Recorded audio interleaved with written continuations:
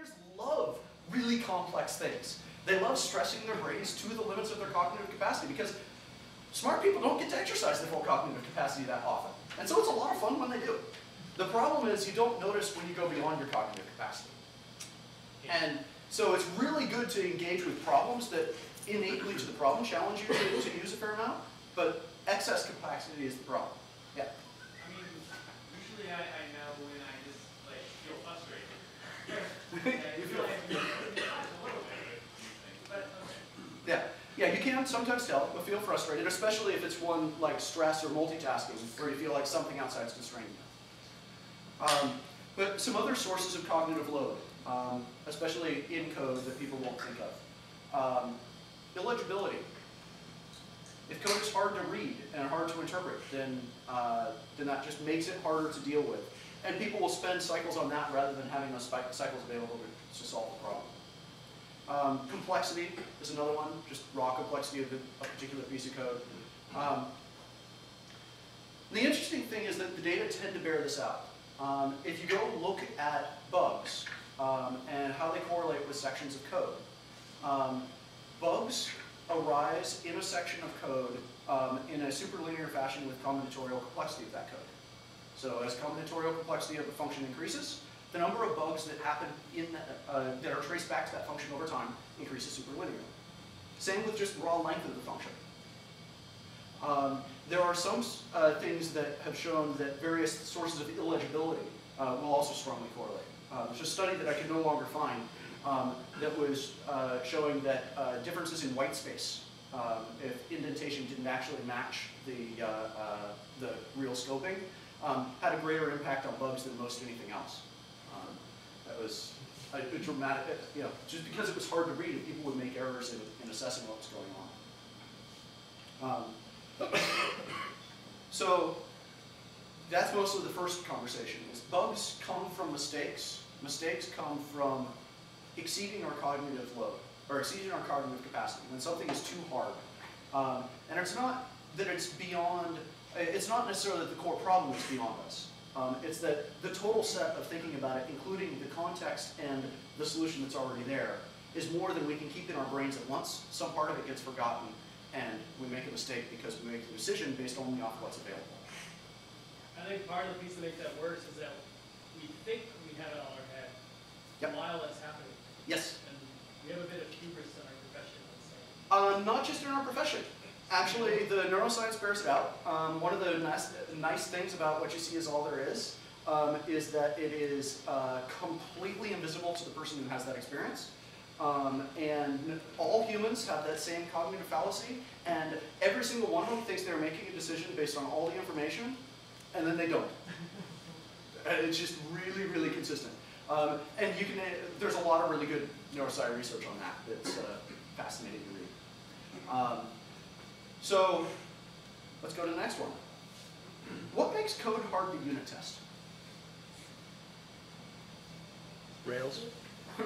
Rails? The last couple weeks, definitely. When it's written before, or when you write it before you write your test. So when the code exists before the test, what facets of that make it hard to test? Dependencies. Okay. Other stuff? Doing too many things. When it does too many things. Okay. Other stuff? Global variables. Yeah, which is a really bad case of dependencies. Other stuff? Other things that makes... Reliance on database data. On database data? So that can be a couple of different things. It could be a global dependency. It can also be a latency issue. It could be a hard to inject values sorts of issue. Yeah. All those. What are some other things? Yeah. When in this for the sake of testability, the tests miss the point of the original project. So when I change the code to make it testable so far that it doesn't actually do what it was supposed to do? The tests are brilliant and the software doesn't work. Okay. They check something along the side. Yeah, so I just missed the point. Okay, so I don't know that necessarily made it hard, the code hard to test, I just didn't test it But what are some other ones that make the code hard to test? Yeah. In the feedback cycle and writing the test is too long, makes it harder to write stuff like that. Yeah, the feedback cycle's too long. So I have to think about things and keep it in mind for too long. Yeah. Other things that make the code hard to test? Was written by someone else, was poorly written, simple? Written by someone else, poorly written, hard to understand. Yeah, all that. Okay. Mocking. Mocking, yeah. You certainly won't get me to disagree with that one. So yeah, other things that make code hard to test. Hit most of them. Okay. So let's turn this on its head. What are some things that we can do with code to make it easy to test? How do we transform code to make it easily testable and easily specifiable? Make it smaller. Make it smaller. Single responsibility. Single responsibility. Solid. All the solid stuff. Yeah. Pseudocode. Pseudocode? What do you mean by that? What I mean by that is just having actually a plan drawn up in a human readable language that individuals on your team can all understand versus a defined actual programming language. Like I don't know Rails, but I know human language and I know C++. So if you say, hey, go implement this, I can draw it up in some form of pseudocode so we both agree what I'm developing is C. Okay, so having a common language with the other people on your team. Yeah. So that could be a pseudocode or that could be the code, depending on whether you have to. So a common language, yeah. So, yeah. Design for testability. They do it in hardware. Very successful.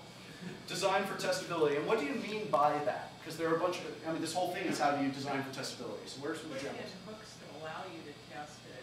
In hardware, that's things like JTAG, where you can read in a set of bits to the entire innards of your chip, clock it once, and read out the result. Very easy to test. So making it so I can Chips would help that. so I can inject the inputs and easily read the outputs. And even internals. Yeah. In the JTAG code. Yeah. So in the software world, that ends up being a couple of things. One, reducing coupling so that I can test each part in isolation, which is a lot easier to do in software than in hardware because I can't just pick a portion of the chip up and poke at it. And the other is separating CQRS, separating commanding and querying, so that no function both sets values and gives returns. Okay. So we've hit most of them. Another big one that's important if you want to make it easy to test, make it legible. Give great names to things. Yeah? I didn't quite understand your last comment about CQRS. There's the architectural principle, and then you kind of went on to discuss more query command, version miners principle. So those two things, they're different ideas. I guess I don't quite understand the point there. Yeah. Maybe you could clarify. Okay. So in both the architectural principle and the way it applies at the level of a single function, the key idea is that we control the direction of data flows, and we don't have systems in which we push data in, they have effects, and we get the data out. We simplify it so that either a thing has an effect or it gives us an answer. And so that's the same concept whether you're applying it at the architectural level or at the level of a single function. And that makes it easier to test because because I can easily identify what are the possible scope of all effects of a given function or a given whatever I'm looking at. Does that clarify? Okay. So all of these things make code easy to test. Right? If we have clear requirements, simple requirements, single responsibility, legibility, great names. We don't mix reads and writes, the separation of commanding and querying. And then other things, encapsulating non-determinism, encapsulating delays, encapsulating those sorts of complexities. So that's the second time. So, interesting. What's similar between the lists at the ends of these two talks? Humans. What do you notice about it? Humans. Yeah.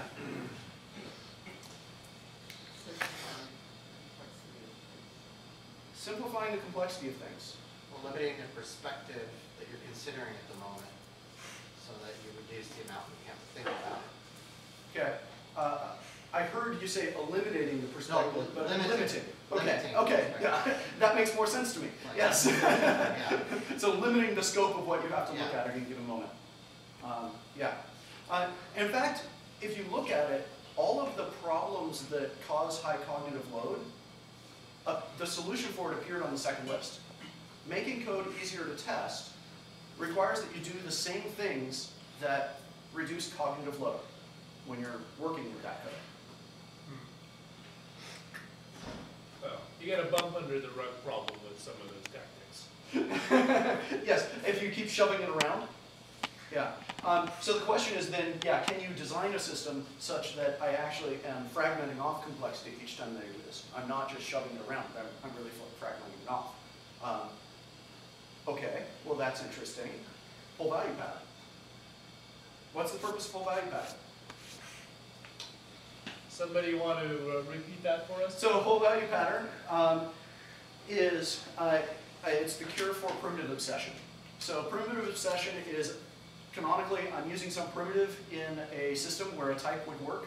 I'm talking about money and I pass it around as a double rather than as a currency object of type dollar. Right?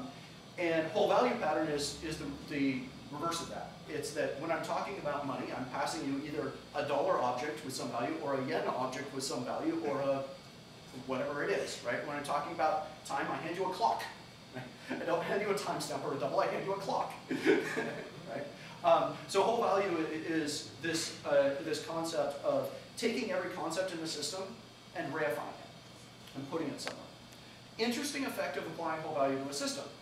If I look at some big, nasty, gnarly, ugly section of code, and I start just taking chunks off of it, then I can very easily end up pushing the bump around under the rug. But if instead of taking arbitrary chunks off, I take out concepts, then that section of the code was dealing with some number of concepts at a time. And if I grab all the parts that are related to that concept and put them in one place, I'm actually extracting pieces of complexity with every extraction. And I will end up with some amount of residual complexity that's the interaction between those concepts. And often, that's where you make the big step in your domain and you realize that that interaction is itself a concept. Sometimes you don't make that at first, and you just made the problem smaller. And sometimes, and then you come back to it and you finally realize that missing concept. Oh, pricing is a valuable thing, and it's a separate concept from stock and trading. There's also a pricing, and I need to pass pricing, the knowledge of pricing around. So that's whole value problem. That's how you break apart or whole value pattern. That's how you can break apart a system in a way that you're actually tearing off chunks of complexity as you go along. So the interesting thing about those two lists are that driving code to be unit testable reduces the cognitive load necessary to deal with it. Now, cognitive load was the source of most of the defects. Now, it won't drive it to zero because there is essential cognitive load in your domain. There is complexity in your domain, otherwise you wouldn't be doing it. And that's fine. That's a good thing. But it gets rid of all of the unessential cognitive load. Right? So you're getting down to just what's actually required to deal with the problems in your domain. And this is why unit testing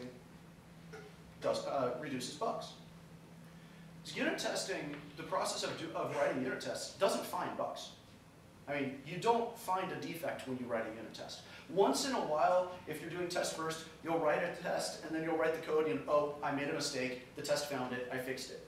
But that's not the bug that unit testing is protecting you against. Because if you count all of those up that happen over time, it's nowhere near the number of defects that your team was writing every week before you started unit testing. The ones that it got rid of are the ones that it prevented because it simplified the cognitive load. Now that only happens if you do unit testing as a design technique. If you're using unit testing as a feedback system, to actually change your design to reduce the cognitive load necessary to deal with it. The way we drive bugs down with TDD is not in the test step, it's in the refactor step. And it doesn't kill a bug now, it kills a bug the next time that I have to look at this code 3 seconds from now. It reduces my complexity thinking about it in the future. Now, that's only true. The problem with making design changes is we're making a design impact and change.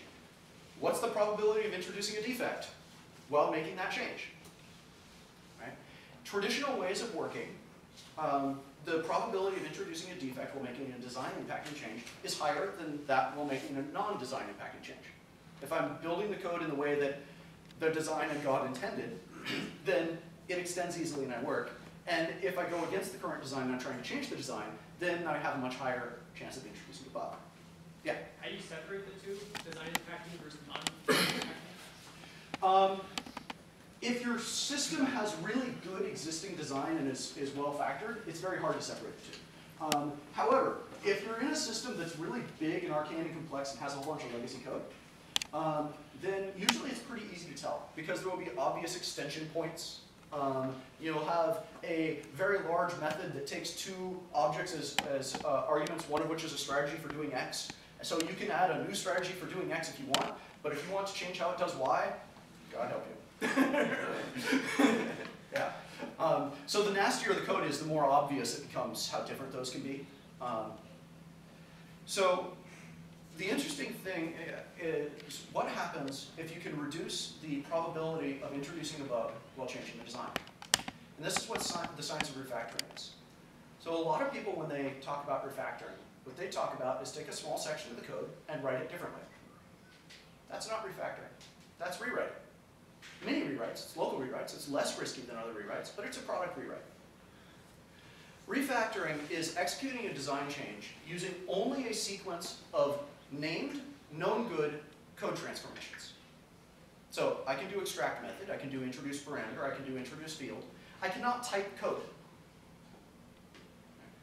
Now the nice thing about the named refactorings is they can be statically analyzed and demonstrated, and in fact done by a tool, and demonstrated that they do not alter behavior of your code at all. They are bug for bug compatible with whatever was there before. All your previous bugs existed, no new ones were added. Which is exactly what I want.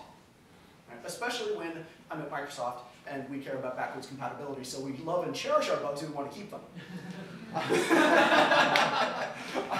Because our customers love and cherish many of our bugs and they want to keep them. So, yeah. How do you do it when your language doesn't have to refactor? Like you improve. Yeah, so what do you do when you don't have good tools? Well, that sucks, first of all. This is, by the way, why, although I did enjoy dynamic languages for a little while, I have left them. Because they let me down on tooling. I just can't build the tooling that I need in order to do my job well. I'm a lot slower in development and I write more bugs when I'm using dynamic language than a static language because the tooling can't support me as well. Now, if I've got a really good type inference language, that's statically typed. I just didn't have to tell it all the types. That's even better. So tooling really helps. Now, tooling is not required. If you go look in the original refactoring book by Fowler, or in refactoring.com, or in Michael Feather's Working Effectively with Legacy Code, they've got a number of recipes for a lot of these things. Most of them for C or Java, but most of those apply for many other languages as well, because there are a few things that have more oddities than C.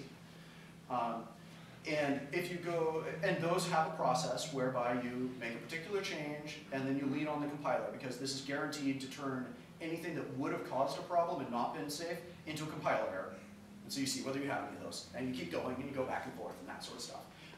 When you go out of statically compiled languages to dynamic execution, then it gets harder again. When you get to Python, Ruby, and JavaScript, you're actually fairly limited. And it becomes very, very difficult to be doing known safe transformations. Which makes the cost of maintenance, or the probability of introducing a defect while doing maintenance on those languages go up. And that's just sort of part of life of being in those languages. You get to write stuff faster at first, and you get to pay a little more to maintain it afterwards. It's a trade-off. Once you get good at refactoring, however, if you learn it in a language in which you've got all the tool support, so you're only doing the things that the tools enable, then even if you're in a language where there's no tool support and you can't lean on a compiler, if you're really in the habit of, I am going to do an extract method followed by an introduce parameter followed by an extract class here, you are much less likely to make the mistake, even if you execute all those by hand without tool support, than if you say, I just need to move some of this into its own method and adjust the data, and I'll do a little rewrite. I would actually argue that if you have strong enough tests, like having tooling is nice and it can protect you, but if you have strong enough tests, it's not going to matter whether you're using a dynamic or statically typed language, right? I mean, the tests, if they're good tests, they will catch, the problem that you introduced by not using tooling. So that depends a lot on the test. Tests tend to lock in a particular facets of the design. They lock in both what the code does and a little bit of how I assess that. And so depending on exactly how I wrote my tests, I may or may not have to actually make some change in how I inject data as I make a refactoring, and that can invalidate some of the tests that would have protected me. Also, it's really difficult to have that many tests that can achieve that level of coverage, especially if I'm far enough out that I can refactor inside my tests without causing those problems. Then now I get bit by combinatorial testing complexity, which makes it really hard to have the number. You can do it with test coverage, and that is the way that you do it in dynamic languages. It certainly helps and it reduces the risk, but it doesn't get it to the point where a design impacting change has the same probability of error as a non-design impacting change. It gets lower, but it's not the same. And there's a magic point when design change is free. When making a design change has the same risk as not making a design change, then now I no longer ever make a trade-off about would I change my design. Because of course I change my design. If I change my design, I can reduce cognitive load and prevent future bugs. And I have a 0% probability of introducing a bug now, so obviously I change my design. If I've got a probability of introducing a bug and it making it past my tests, for whatever reasons, then I have to make that trade-off to be a professional. I have to choose, well, there's a low non-zero chance of introducing a bug now, and if I leave it, there's a pretty good chance I'll introduce a bug later. So what's the cost trade-off of a future bug versus a probability of a current bug? If you can't get that low enough, then you might almost always make the design change, but still if you can get it to 0, which you can with named refactorings, then you just are completely free on design. And you change it whenever you want, however you want. That's the magic of the refactoring. So, conclusion. This is why I hold that the key skill of unit testing and TDD has nothing to do with testing, it's refactoring. And in fact, a fun story, Corey Haynes does every year or so. He does a project wherein he does not write any tests. It's his test-free project. And he does this every year, and he will do many projects in a year. So, an interesting thing he finds is that the design of that project and its defect rate is almost exactly the same as the project that he wrote right before it, in which he did full TDD. He got the same bug rate with 0 tests as he did with full TDD and full test coverage, even over an extended period of time. We'll do some of these for multiple weeks or months into the time period where unit testing pays off. And what he finds is the difference is that because he knows how to refactor and he knows how to design, he's not creating those bugs and he's not introducing those bugs when he makes refactorings. The project after the one in which he doesn't do the unit testing, where he then does unit testing again, he gets, once again, his steadily monotonically decreasing rate of bugs and decreasing costs. So what he posits is that, I'll get to that, what he posits is that unit testing has nothing to do with eliminating bugs. The purpose of unit testing is to train your ability at design. Design fixes the bugs. All right, you and then you. I think that works out for a single person working on a single project, but when you enter in 2 or more people, a team, that goes out the window. That may be true. I don't have data either to support or deny. There is certainly a strong value of testing in terms of specification and sharing the spec around. Resolving that communication issue eliminates bugs. I would expect a lot of those to appear if I didn't have the tests and I had multiple people, for example.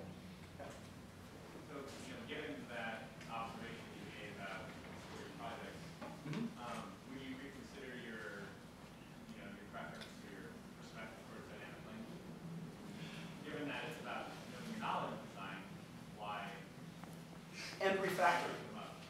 And refactoring. And I do want to state that I'm not against dynamic languages. I think they have a very good role. In fact, I use them a lot.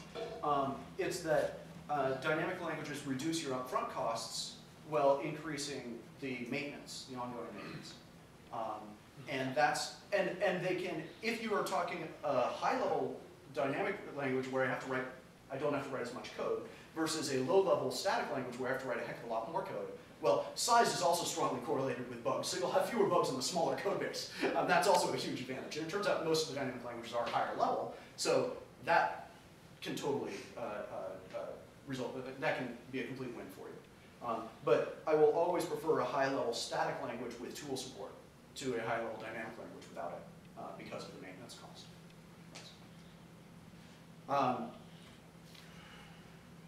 So yeah, the key to this whole set of talks, unit testing doesn't really find bugs. That's not its point. Commonly we see a lot of arguments with people of, why should I unit test? It doesn't find bugs. Well, no, it doesn't. That's just fine. It's not its point. Unit testing informs refactoring. It tells you when something is hard to test. When something is hard to test, it has the characteristics that will lead to high cognitive load to work with it. If it has high cognitive load to work with it, devs will make mistakes and they will introduce bugs in the future.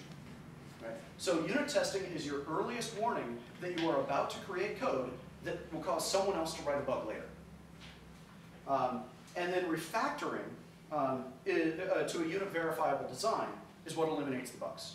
By refactoring to a design that is easy to test, I've now reduced the cognitive load required to deal with it again to the point that future developers won't make the bugs. So if you really want to eliminate bugs, don't focus on finding them, don't focus on fixing them, and don't focus on testing. Focus on ease. Make the code easy to deal with and refactor it until it's clean. So that's that sequence of talks.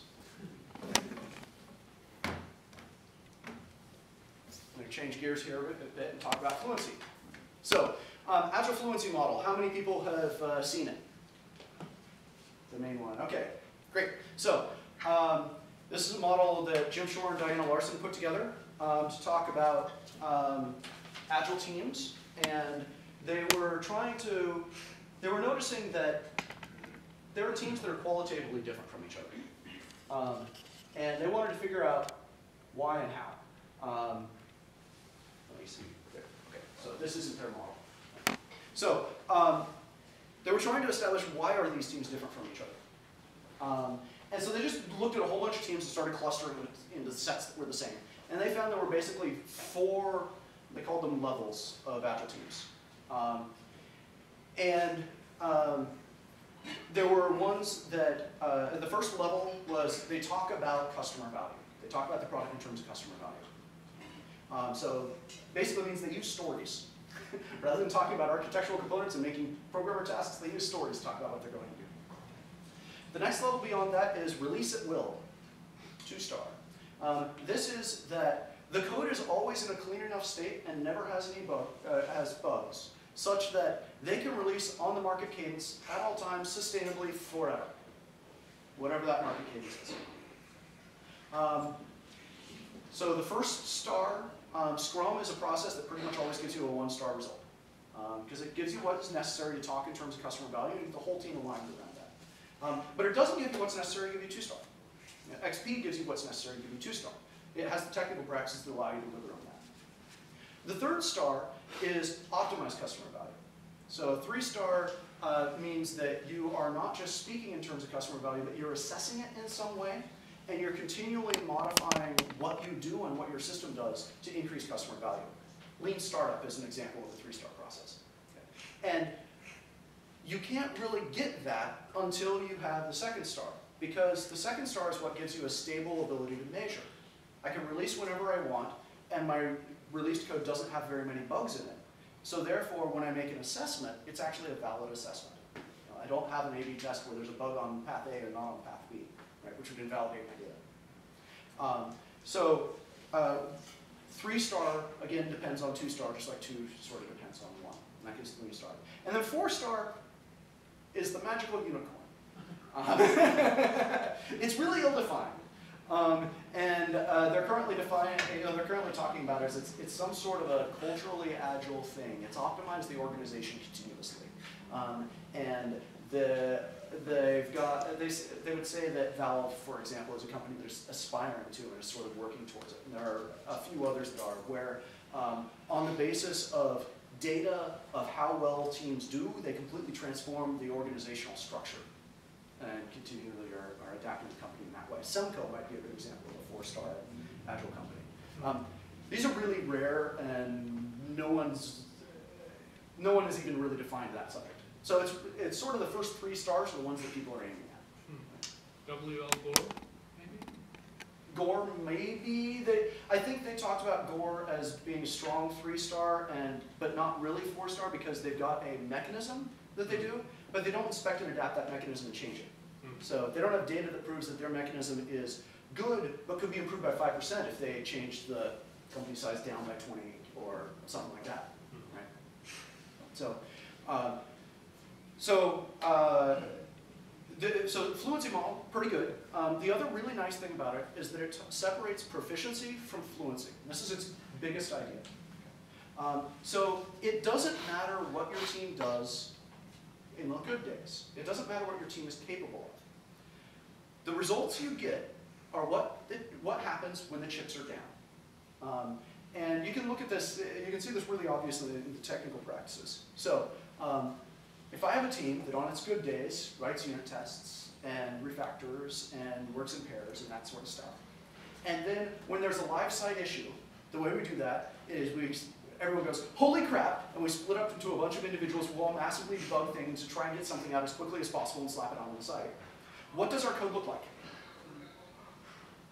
If I execute that for very long, it will result in code that that looks very, very similar to a code to the code of a team that always does slapdash code, and not at all like a team that always does TDD. It matters what you do when the chips are down on your worst days, what you default back to. Teams that when life is easy, they may or may not pair, but when life gets hard and it's an emergency, they always pair a mob. Those are the teams that are fluent at pairing, fluent at mob. The key to the fluency model is you need to identify what your target is. And you don't necessarily need to be a 3-star team. In fact, there are a lot of businesses where 1-star is exactly the right answer. But you need to identify what you want, and you need to get absolutely fluent at that. And it doesn't matter what you do when life is going well. It matters what you do when things are screwed. So I built on their sort of thing, their sort of model, and identified that most teams seem to need to get to the 2-star level. Some teams need to go 3-star. Some teams can get away with 1, but 2-star is a pretty strong requirement for most teams around there. I need to be able to release on the market cadence sustainably on an ongoing basis and not get surprised by defects all the time. And so I created a model. Theirs is a nice, clean, easy model with 4 levels, one of which is a unicorn, so 3 real levels. I replaced that with a model where I double-clicked on one of those and you get 100 items, or thereabouts. Not nearly as simple. Where I tried to talk about what does your first 2 years of becoming a 2-star Agile team look like? What are all of the characteristic states the teams go through? And what are the dependencies between those states? And so, for example, in this section of the code, we have local transform-based refactoring, great names, code in units, and test units. So in order to be able to test units, I need to have units in the code. And so I need to be fluent at actually coding in terms of good units. In order to do that, I need to have great names. Great names gives me those concepts, and I start implementing whole value pattern. That's what a lot of what I'm learning at right there. Right? So in a sense, this sequence here is teaching me the second of the simple rules. It's teaching me everything has a single clear purpose, and there's named accordingly. And then I also need to learn not to repeat myself and that sort of stuff as I continue out. But down here, this is a level that most people forget. Automated developer testing. Right? They forget that and forget to celebrate it. There is tremendous value in having devs write tests that suck. Right? When teams are just getting started, often people will come in and do a TDD training and they'll teach you red, green, refactor, red, green, refactor. You want to write some bad code and then you want to make it, you want to make the test, or you want to make a bad test and then bad code and then you'll refactor and make it good. And the response that everyone gives is, why would I write bad code? I can see the good code, why would I write the bad one? And at that point, that's correct, because you don't have the refactoring knowledge to build up front, to be able to change the design as quickly and easily as you could do it right. So in fact, I put the red-green refactor in a loop way out here in this eliminate debt and change the rules later stage. So first thing I'll help a team with is, how do I just write a damn test and get in the habit of writing tests all the time? No matter what I'm doing, I always write a test. Before the code, after the code, don't care. Once we've got that habit established, okay, now how do I get you to write the test before the code every time? Right? And what's the value of doing that? The thing is, each one of these by itself provides some value. Just writing the tests provides some value. Now, functional quality can be owned by devs. Right? It's no longer split between roles. So you have clear responsibility for who should deal with bugs. Well, dev. They should not write them, and then they should find the ones they write, and then they should fix them. Right? It's all in dev. And then writing test first, now the test becomes the spec. That's the big change that happens there. Once I start to write the test first, it starts changing the way that I think about the test. And it starts driving me to write legible tests because they become the spec and the communication vehicle for deciding what to do, and so on. And so there's this whole huge network that teams go through. And now I just want to open up for and ask me anything. I'm willing to talk about basically anything for the first couple of years of Azure development. Yeah? So are you asserting also that this is the quickest path to fluency? Or is this just what you observe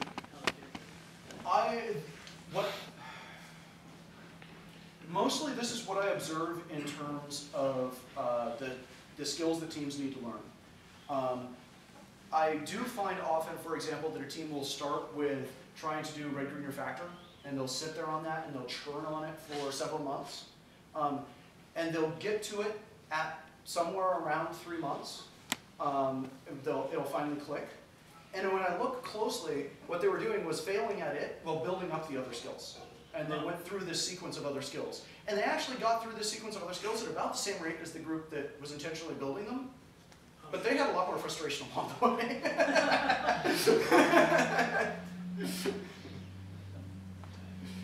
Yeah, so it's mostly observational, but I do find, and the other thing that I find is that where there isn't a dependency, you can learn those in parallel.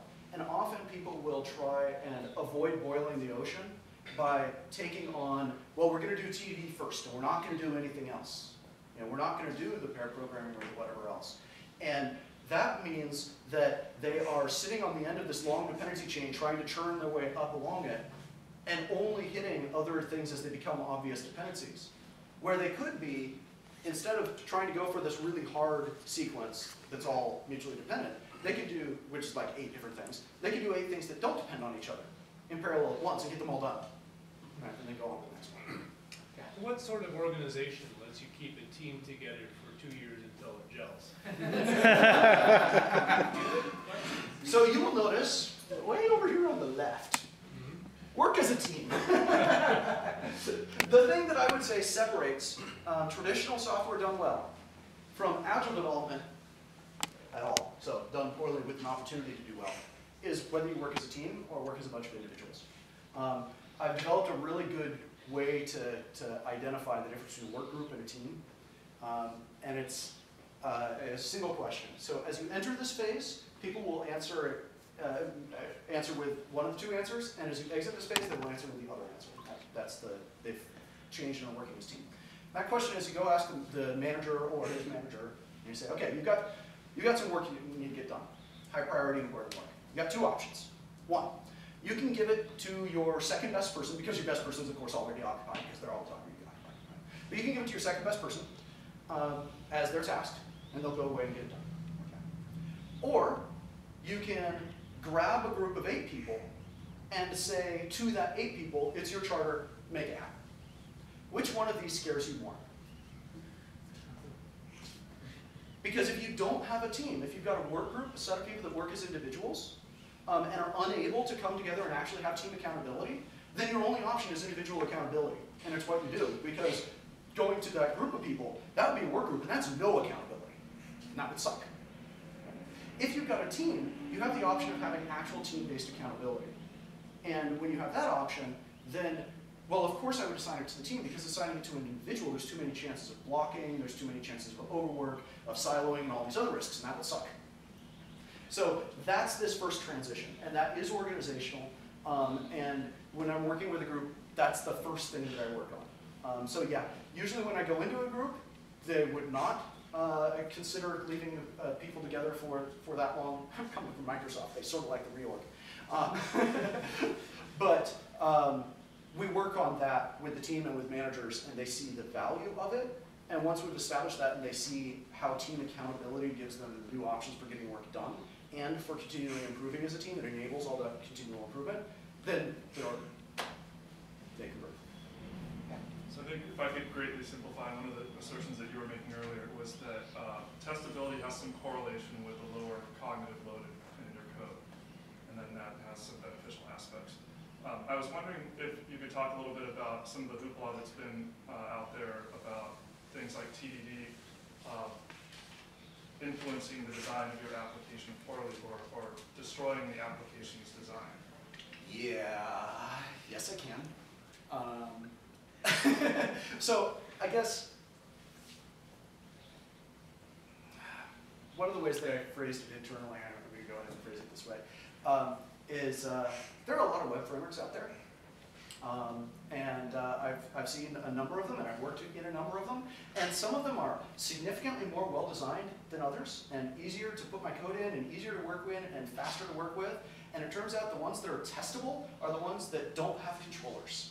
They have very strong models, very strong model development, and then MVVM style, where the view and the model exchange only data, not function. Like, I don't have execution paths that go between them, I just have data share. And so I would state that the people who designed some of these web frameworks have a lot to learn about design. And I would not follow their design instincts, as I have found them to be inferior to those that other web frameworks have chosen. That was very diplomatic. Yeah. Yeah. One of the items that could make it harder to do quality and to build quality in is this notion between building versus maintenance time. A lot of, sometimes from the business side, it's we're funding the project we want to build. The cost of maintenance and things isn't as visible at that moment. Is there something you speak to, the ratio of build to maintain? Sure, sure. So it's really easy in my job. And this is actually a blessing in disguise. That is not true for other people, so I can talk about how to do it in some of the other cases afterwards. But in my case, I'm in a long-standing company that has a lot of code, a couple billion lines of code in the company, like a lot of code. And we know what it costs to do development, and we know what ratios go into what, and so on. And so when you ask any of the managers, the project managers, the dev managers, any of those, so you're going to do a new release of your product. Okay? What portion of your total development cycle do you get to plan for? You just divide it up. There's some amount of your work that you get to do on planned work that's strategic, and there's some amount that is stabilization period, overhead, going through legal compliance, recovering from all the mistakes that were caused by the planned work, unexpected things that came up because it took so your cycles line too long, so on. What's the ratio? And pretty universally around the company, 1/6 of the work gets to be on target. 5/6 is the other stuff. So, what I'm saying when I'm proposing that we're going to do some of these trade-offs to actually spend something to reduce maintenance, is I'm going to say that maybe if you spend 1/6 of your stuff on planned work and 1/6 of your stuff on paying down technical debt, then you'll only need to spend 3/6 of your time on the ongoing maintenance on this project, and so you'll move the deadline in by 1/6. And next time you'll only need to spend half as well, so you can spend some on future features. And that's where we get the spend, where we get the permission to spend. If I look at I can just slap the timelines down and I can say, here is your project timeline for the last 4 times that you've done it.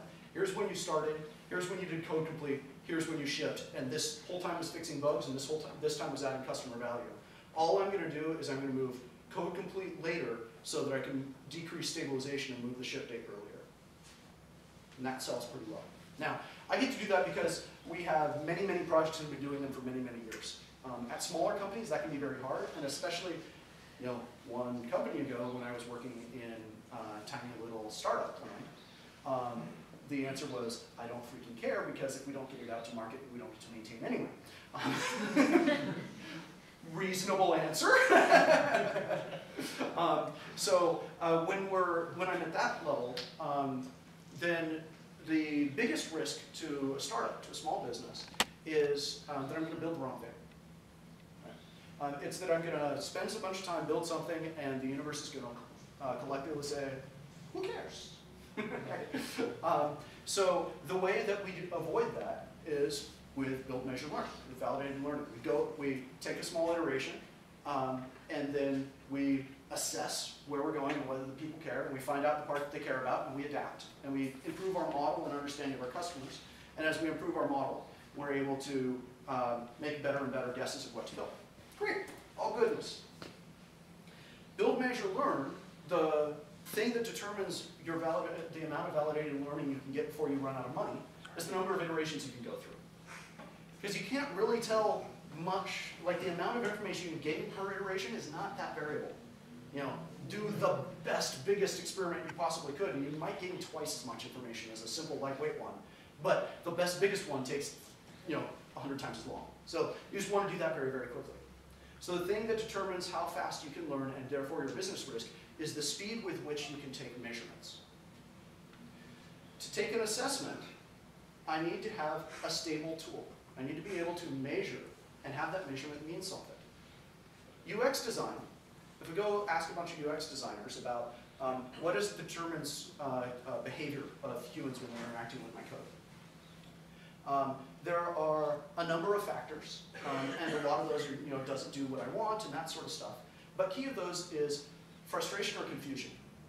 And in fact, the negative experience of frustration or confusion is more significant than the positive impacts if it does something useful and so on. If it does something useful but it's frustrating and confusing, people will route around it. They'll go the other way. And so if you've got an A/B test, it will strongly skew your results.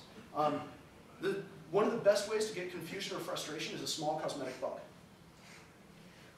Right? So what this tells us is that if we want to actually do validated learning and really assess and get reasonable data, we need to be so bug-free that we don't even have small cosmetic bugs, so that our data means something. Otherwise, when you go and do a split test, commonly your result is 49-51. Like, it's not a big difference. If there's a cosmetic bug in there, it'll be 49-51 the other way. If you've got a process that occasionally, one time in 20, produces a cosmetic bug that you don't know about, that means that when you run a bunch of experiments, you now have a bunch of data, and you know that of this data, 5% is completely incorrect, but you don't know which 5%. Right?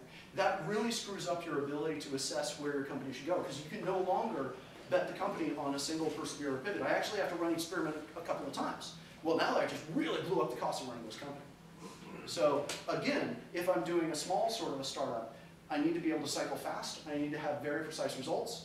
And that means I need to make sure that my bug rate is very, very low, which drives me to the same sustainability and maintainability argument. And And you need to collect metrics by mobile platform, so that you know which one you screwed up. You need to collect all the metrics in all the places. But yeah, so either way, there are two different arguments that really state that defects are deadly, and far more deadly than people assume. Either that long-term maintainability prevents you, if you're a big company, from getting the development velocity that your competitors are, and then they eat your lunch. Or if you're a small company, it prevents you from getting the data that you need to eat the lunch of those big guys. Yeah? I see you mentioned M-shaped people in there. I've heard of T-shaped before. It seems like M-shaped is a more intense version of T-shaped. Yes! Could you tell us a little bit more about Sure. whether everybody can become an M-shaped person and it's hard to get there, what that means? So becoming an M-shaped person, I'll first describe exactly what it is because I made up the term, so it's only gone as far as it's gone. And then I'll talk about how hard it is to get there. So Can you describe T-shaped for those of us who don't know? and T-shaped. Okay, so we'll start with, so this is talking about specialists towards generalists. Okay? So a specialist or an I-shaped person is someone with one deep specialty. They look like the letter I. Okay. When you start working as a team, you do nothing other than that, but just work as a team so that we're starting to share responsibility for work. And we might be working in each other's areas a little bit, especially if we start actually sharing code responsibility and maybe we work together.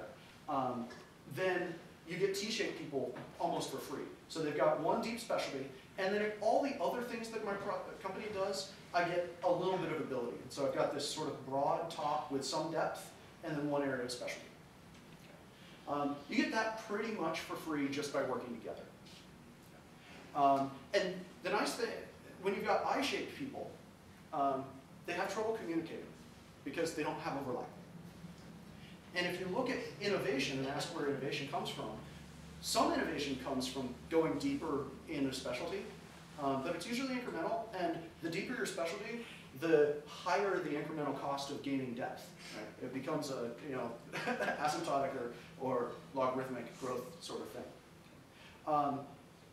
Innovation comes from someone taking an idea from one field, creatively misunderstanding and not quite getting it, and putting it in their field in a totally new and unique, bizarre way. Right? And so it's you take those ideas from specialty A and apply them to specialty B, and that's what allows you to really increase depth rapidly. So if I have two I-shaped people on the team, I have no opportunity to do that because they can't move an idea back and forth. They can't understand each other's domain.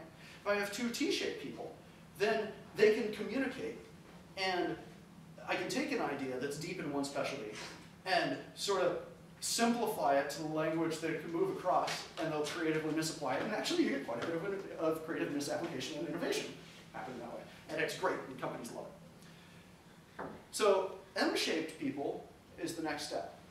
Find if you do not just that we do shared work, and that we have shared code responsibility, but we actually work together all the time. You see this in teams that pair program 100% of the time, or that model together.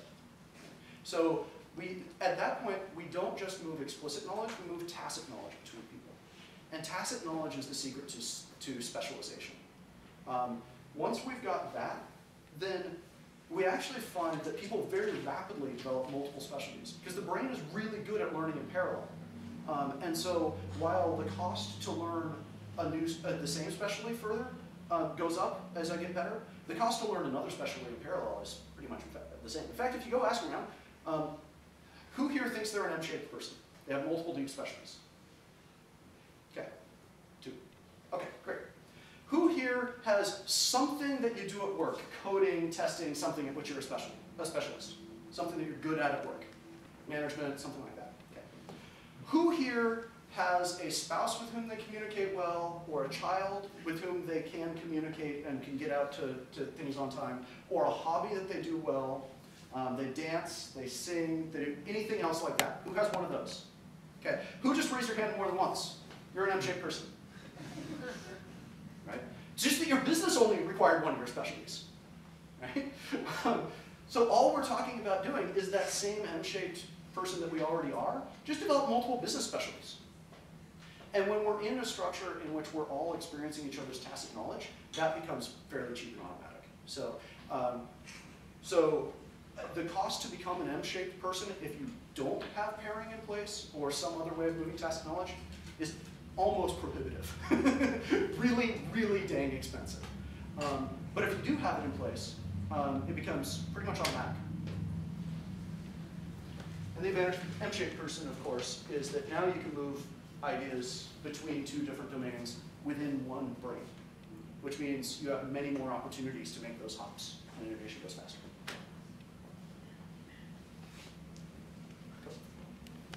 Yeah? It sounds like what you're saying with an M-shaped person, you almost get that for free if you're working in a domain that you know well, like that you know the user stories well, like, and Not quite. I would say you get it for free if you have tacit knowledge moving between people, and at least one person has the domain in which you're trying to get the specialty. You know, the people who are involved have different specialties. Then you will all fairly quickly develop all of those set of specialties, whatever those are. Hopefully those are the ones you need, if you've chosen the teams right. And so, for example, this is why a number of the XP teams that I worked with would hire consultants. Because we would run into a problem in which none of the 15 specialties that we had in each individual were the one that we needed, because we hadn't run into this one before. So we would hire a consultant for 2 weeks, and he'd come in and he was a specialist in, you know, who knows what it's going to be, in optimizing Hadoop. And unlike normal vendors and consultants, we wouldn't have him go do some work for us. We'd come in and he would work in a pair. We required that he did 100% of his work either paired or mobbing with us. And the result was that inside of 2 months, not only had we fixed whatever this problem was, his specialty, all the rest of us were qualified to be consultants in that specialty. And then we didn't need the consultant anymore because we all had 16 specialties. And we did that a lot. So we had a lot of specialists on the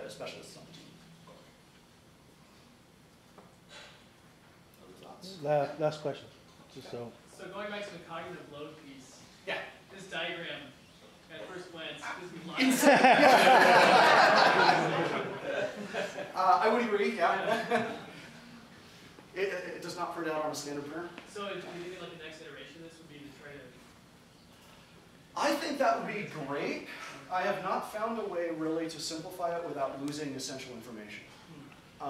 So the main simplification that I do to it is I tell people, work in these verticals. So work vertically. So first, traditional software done well. Well, you're probably already doing that. Don't worry about it too much. Second, work as a team. Do all the things that are necessary to work as a team. And they are those 5. Right? And there's a couple dependencies, but most of them are fairly straightforward. So do that, implement work as a team. Once you've got full fluency at that, not just capability, but fluency at it, then core modern engineering. Right? Do all the things in core modern engineering that you can do in parallel. So you can start sharing your work. You can start understanding and optimizing systems and doing local transform-based refactoring and doing automated developer testing. Right? Do all those. But don't really start on the later ones unless you're ready for it. If you've got some ability to do local transform-based refactoring, you might start great names. If you're getting close to fluency, you might start it. But not until then. Right? So again, work through that set until you've got that set down cold. Then go on to adaptive engineering, leveraging the capabilities.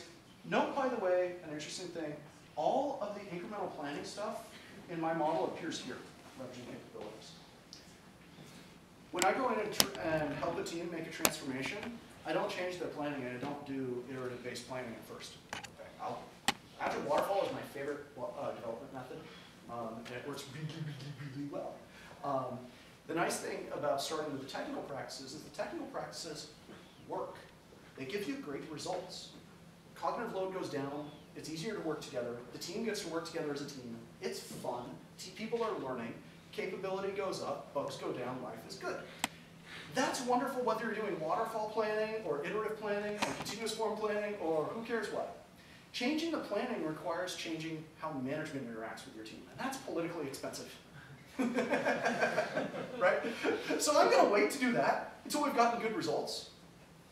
And furthermore, changing the planning by itself doesn't actually give you much of a good result. If you take a team that does waterfall fairly well, and you say, great, we're going to go to iterations, and we're going to plan in terms of stories, we're going to do these short iterations, we're going to release at the end of every iteration, and we're going to set our iteration cycle at 2 weeks, because that's what it says in the book, then they will totally fail to ship.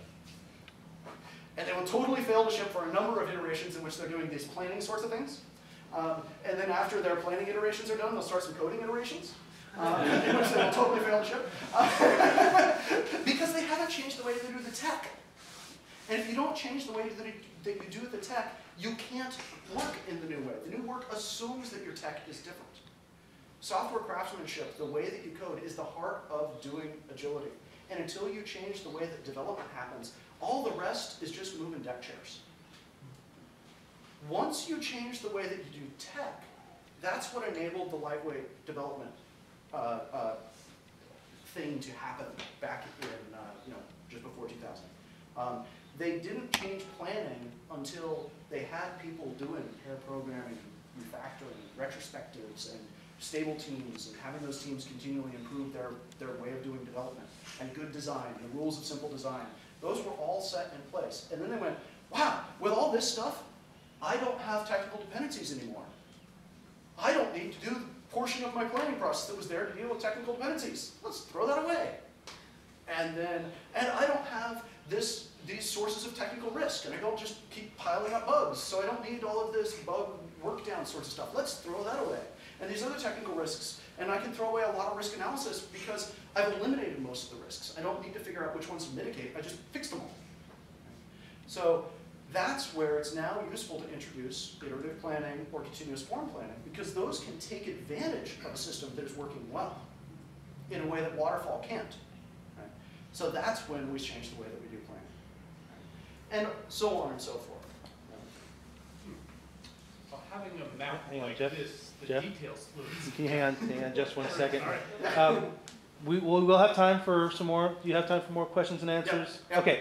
I just want to make sure that if anyone has a bus to catch or a parking meter or whatever, you've got to go. We understand that. We kind of scheduled this till 8. So if you have to go, don't feel bad. We will miss you, but we will carry on. However, if you do feel like sticking around, Arlo's still going to answer some more questions. Feel free to linger and chat and have a good time. Thank you for coming. Okay, Jeff, go ahead. Having a map like this is useful for putting these little bits of advice in context. Because often you hear advocates saying, well, this is good, no, that is good, no, this goes first. But having a map that says, well, on what context, this is good advice helps. Yes. In fact, that was the reason that I first started creating it, was people were asking about mocks. And I have this fairly strong no mocks position. Right? And I'm known for being against mocks, basically, period. But people were saying, but mocks are good and they're critical in these situations. And I was like, okay, you're right. And the reason you're right is because when I say unit testing and when you say unit testing, we mean two totally different things. Right? And neither of us knows that. And so I started creating a map to identify, here are the various stages. And when you're in this stage, actually, mocks are absolutely essential because you don't know how to create units yet. And you do need to decompose so that you can start testing units, so that you can start getting the feedback that will teach you how to create units. Once you learn how to create units, then I'll start eliminating dependencies. Now mocks get in the way and start decreasing the amount of design feedback you get, so you want to take them all out. But they were really useful for getting from here to here to here to there. And now they're in the way from here to here to here to here. So yes, totally agree. There's a lot of that advice that is completely contradictory depending on where you are in the graph. Yeah? Will you be sharing this? The graph? Yes, so it is at bit.ly/agile engineering stages. I update it whenever I can. So if you go look at it, each one of these you can click into, and it has some amount of information, and most of them currently look like that. Some of them have a lot more. What it is, how it affects the team, the various mind shifts that are required, how you acquire the skill, how you attain fluency, how you measure proficiency, recipes that you can follow as you go, etc. So I'm trying to build out more and more of those. It's up on GitHub, and I accept pull requests. Otherwise, it will only happen at the rate that I can write them all. But yes, so go there. You can see it as it continues to evolve and as I continue to write it. And by all means, send me some pull requests. So what is Agile? Bit.ly, Agile Engineering Stages. Capital A, capital E, capital S. Upper camel case. Yep, upper camel case. So with a team that does sites in multiple countries, multiple browser support, and responsive, and you know, I do like a lot of this stuff, we do TDD and everything, and it handles the .NET and the JavaScript. Do you have any suggestions on closing that bug churn when it comes down to HTML and CSS? HTML and CSS are fun. Yeah, so what are the sort of bugs that you're seeing? Because there's a bunch of different advice depending on what sort you're seeing. You fix a bug on one browser or one phone, and then it pops up somewhere else, you know. Okay, so display differences between the various devices? Okay, so I consistently make a particular set of choices that work almost all the time. The place they don't work is if you need extremely high performance. And that is, I use the libraries. I use Knockout or Angular or whatever to handle all of the display and all the browser unification, so that I do get a consistent feel across all of them, and then I handle only from the view model back. So I basically outsource that job. That handles pretty much all of the cases. And I find once in a while there will be a browser difference at that point, but they're really rare because that's part of the job of those libraries. If I need ultra high performance on a particular platform that requires me to go all custom because I don't have time to deal with data binding, then I might have to do that.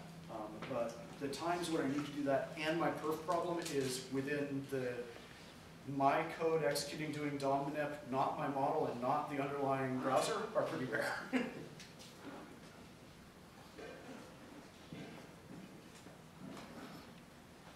thoughts? Questions? I know this is a topic of one of your previous talks here, but could you repeat why you're against mocks? Because they're evil! No. Definition first? Yes. Yes, definition first. So, definition, I'm going to use definition of test double. Anything that's a stand-in for the real thing when I'm testing it. So I want to test something, I need to extract it from its normal context, and it has some dependencies. I need to provide something to replace that dependency in some way. So that's the overall test double definition. Then that gets broken down in a whole lot of different ways. And mocks and stubs and fakes and all sorts of things there. Now, I don't use all of those terms correctly. So when I'm using the word mock, typically what I'm meaning is pretty much any test double that isn't a no-op object. So if it's null or the null object pattern, then I'll call it a test double because you call it and it explodes, or it no-ops. I'm okay with that. Anything that does anything more than that, I'll consider it to be a mock. Okay? And I consider all of those categories to be a problem. So the reason, so the core reason was simply based on data, and then I eventually found out why. And that was when I was doing, for a while my career was legacy code 6. I was a consultant, and I'd go into really nasty legacy code, ship me your code, and I'll make it suck less. Okay? And I was doing some of those I could get billed on time and material, but a lot of those I was on fixed bid. So I'm going to fixed bid, make your project suck less, and implement a couple of features. This means I need to know a lot about what makes it more expensive for me to save a particular section of code. And I found that DI frameworks and mocks, if either of those were commonly used in the tests, I would have to double my bid in order to make profit. It just made it more expensive to change and refactor. Aren't you afraid that you're generalizing from observed to mature platforms and practice? Totally possible. Now, subsequently, I have found the things that I think led to that, and those I think are generalizable and hold true. If it were only the data, that would be completely possible, and I would be interested in what data other people have. As is, I'm sort of interested in what data other people have, but I've also heard similar from a number of other legacy code guys. But the thing that I was finding is that when people are using mocks that are more than just a fake, then the specification for what a system should do happens in multiple places in the code. It happens in the test for that thing, and it happens in all the tests for other things for which that's a dependency. And it's very, very easy for those to fall out of sync with each other. And then when I'm working with legacy code, it is now my responsibility to ensure that those remain out of sync from each other in the same way as I change the design, because I need to maintain bug-for-bug compatibility. And that's a pain in the ass. And secondarily, I find that when a team is using mocks, early on, when they don't know how to make units yet, they need to do that because they don't know how to really extract a concept. So when you talk about separation of concerns, their code has no separation of concerns, but it's because they have no concerns. Right? There are no actual concepts in the code to even be separated. Once they learn to have concerns in those concepts, then a lot of the interfaces and dependencies go way, way down. At that point, then I switch, before that, mocks are useful because we're just trying to break apart random pieces of code. After that, what I really want is to have clean, well-defined concepts that are mostly self-contained. And if a team is using mocks, they're no longer able to get as good of feedback about when I've got 3/4 of the concept here and 1/4 hanging out somewhere else. It's a lot harder to see feature envy. It's a lot harder to see data envy and that sort of stuff. And additionally, if I allow myself to use mocks to break things into units for unit testing, mocks are a great tool in that they always work.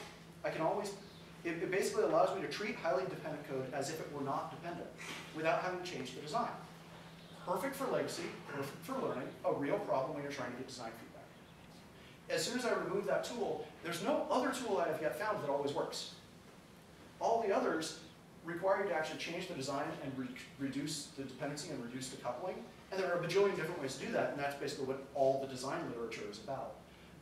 So by removing that one tool and calling it evil and beating the drum, what I'm really saying is now in order to solve the problems, you're going to have to actually solve them. You're going to get feedback about when they occur.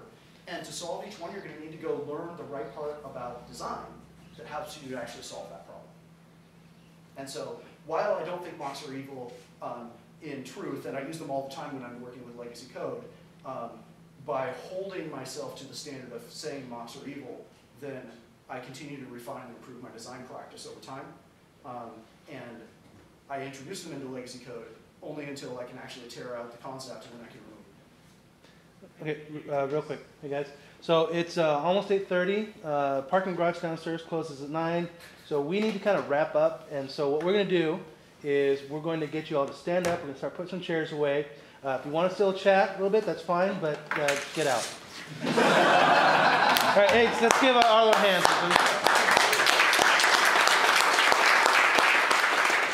And thank you guys for being here tonight.